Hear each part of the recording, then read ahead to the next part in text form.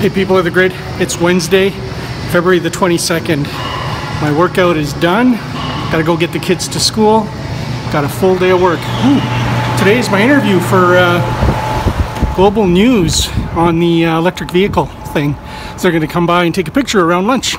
Looking forward to that.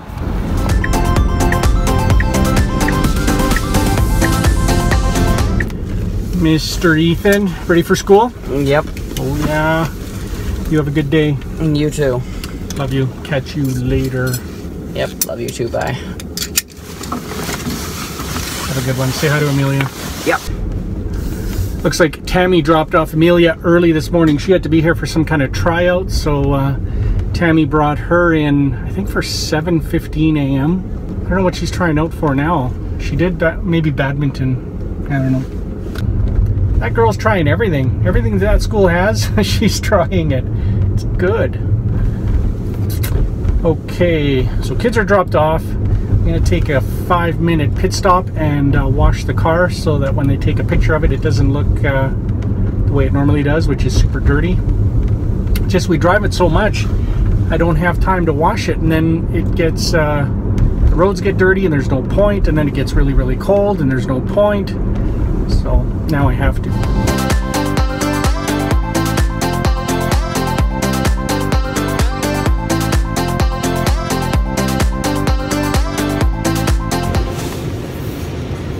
Gonna go wash Cora for her big photo shoot.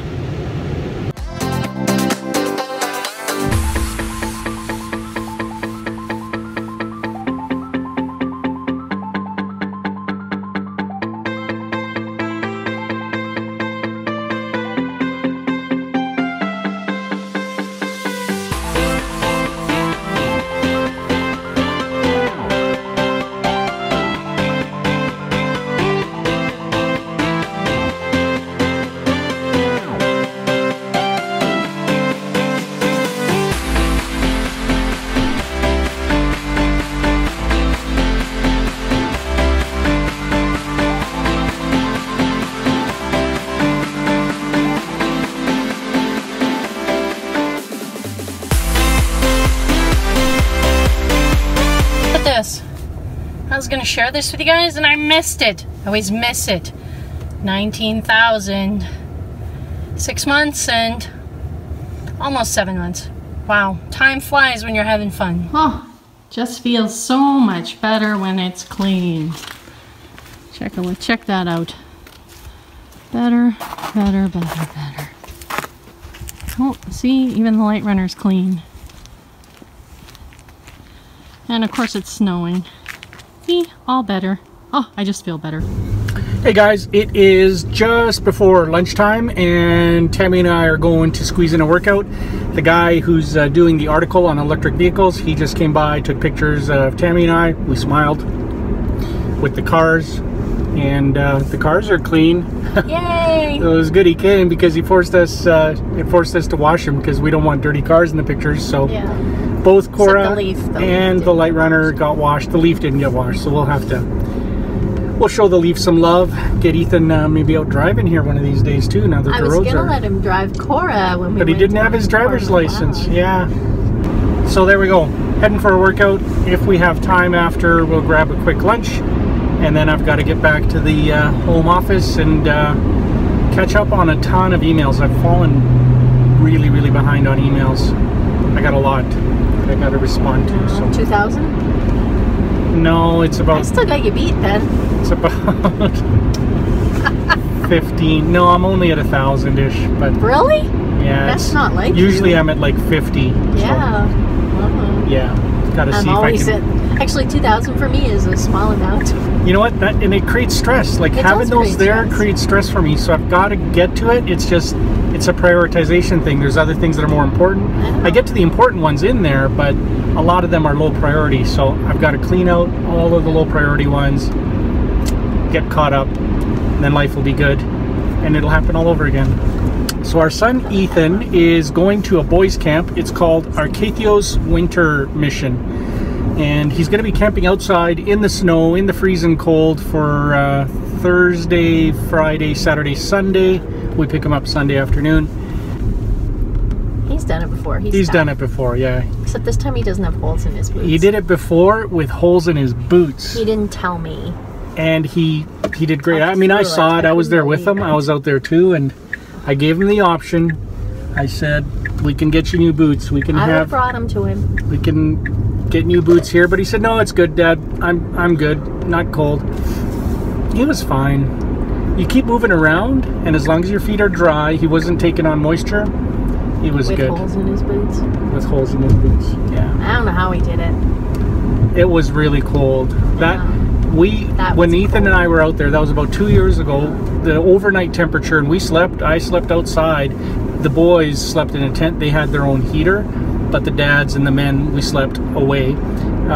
We were outside, and I was like exposed to minus 25, minus 26 degrees Celsius.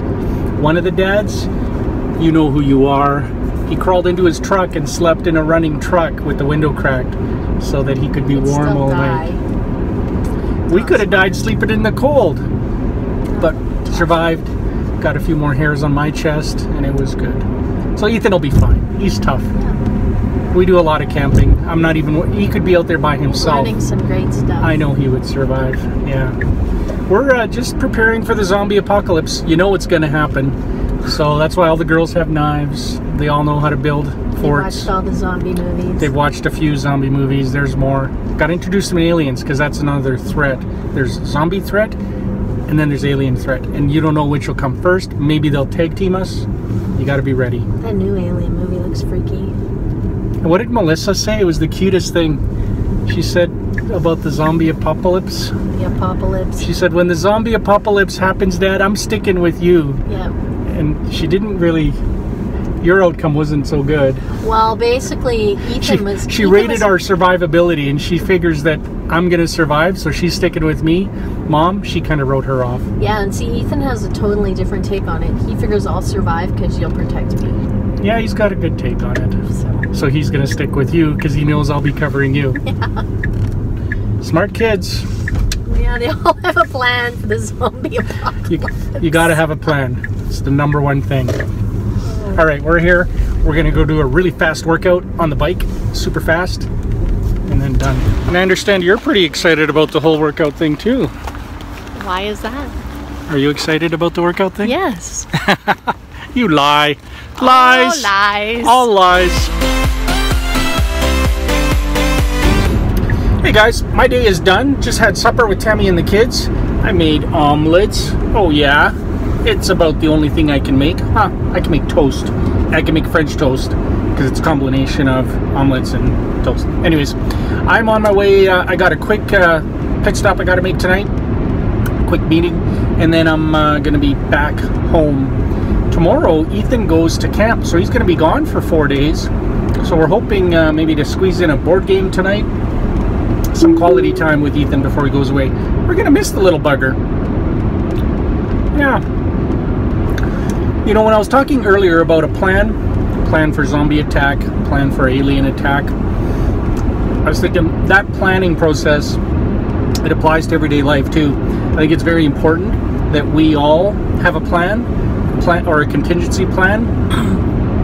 And what I'm thinking about is I ran into two friends of mine. One just started a new job. He was off for a bit, picked up a new job. Congratulations, Victor. And the other one has recently been laid off, released from work, and is looking. And so, you know, my thinking is, in that aspect, when it comes to work, got to have a plan that'll get you on your feet as quickly as possible, but also, you know, a plan of what you're going to do if you're in that situation. So, you know, where are you going to look? Who are you going to call? Who are you going to connect with? All of that stuff that needs to get done in order to start looking for work or for your next job.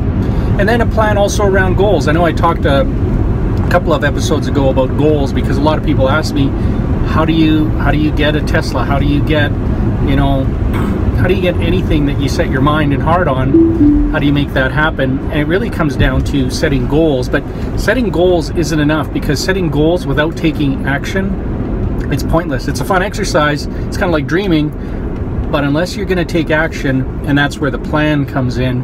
And then as you're taking action, you need to measure that plan. Is it working? Is it getting you closer to the goal, further away from the goal? Do you need to tweak the plan? And it's important that we're flexible enough to tweak the plan on the fly. If you think about an airplane, when an airplane takes off from point A to point B, it's never on course. It's pointing the right way for a while, but then it gets blown off course, it drifts, and the pilot has to correct, bring it back. And then it drifts a little more, and then he has to bring it back, or she. And then it goes this way, and then they got to bring it back. Like, it is a constant process of tweaking the plan, of correcting that flight plan to get to the goal. So keep that in mind. Set your goal, look at what other people have done to achieve the goal, and then make a plan, and make a backup plan, and a backup plan, and be ready to tweak the plan as you go. When zombies invade, you got to have a plan, and you got to be ready to tweak that plan based on what's working, what's not. Plan. One thing I get asked a fair bit too is, how do you end up having the things that you want? Like, how does this happen?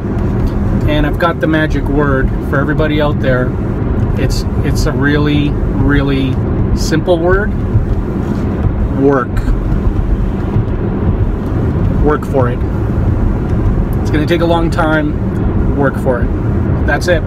The mistake people make is they look at other people and they look at them at a given instant of time and they see what they've accomplished and they say, I want that, or I want to accomplish that. Why can't I accomplish that? But they totally ignore the fact that it may have been 15, 20, 30 years in the making. They just look at, oh my gosh, they have this thing, or they've accomplished this, whatever it was. How come I can't do that? And they ignore all of the work, all of the training, all of the, all of the effort that has to go in. It's kind of like what I'm doing with fitness, right? I'm trying to get healthy. If I was just to look at the people on the covers of magazines and say, how come I'm not there? I would get discouraged, because that's an instant in time, and what I'm not seeing on the cover of that magazine, aside from the photoshopping, but what I'm not seeing, is all of the work that that person put into getting there. That's the thing you can't forget. You don't get anything without working for it, ever. And if you do, it's not going to last, because it's way different when you achieve it yourself versus when somebody hands it to you on a platter. When somebody hands it to you on a platter, there's a whole different level of care and respect for that item or that thing, versus when you bust your butt and you go out and you struggle and you sweat and you worry and you labor and you accomplish that goal. That is much more rewarding. Okay, I got to get to my meeting. I'm going to wrap that up, and then I'm going to get home, and then I'm going to relax.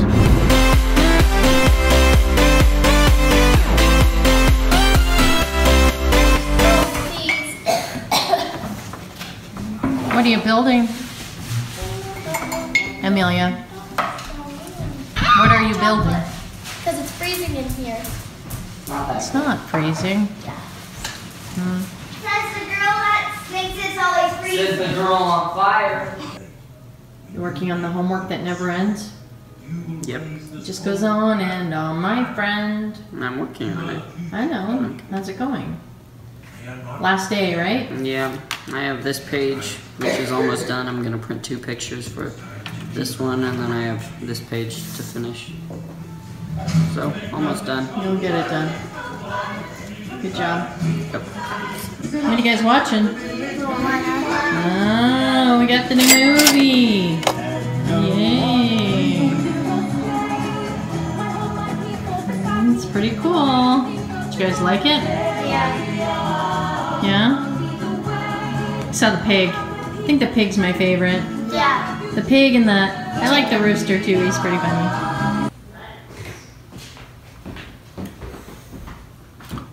Hey guys, it's 9:30 at night. That's about it for our day. It was a good day. Got a lot of work done. Got some pictures taken with the cars for that news article. And had a good meeting. Kids watched Moana. That's an awesome movie. Highly recommend it. And remember, make a plan. If you don't have one, make one. That's about it. Miker, out.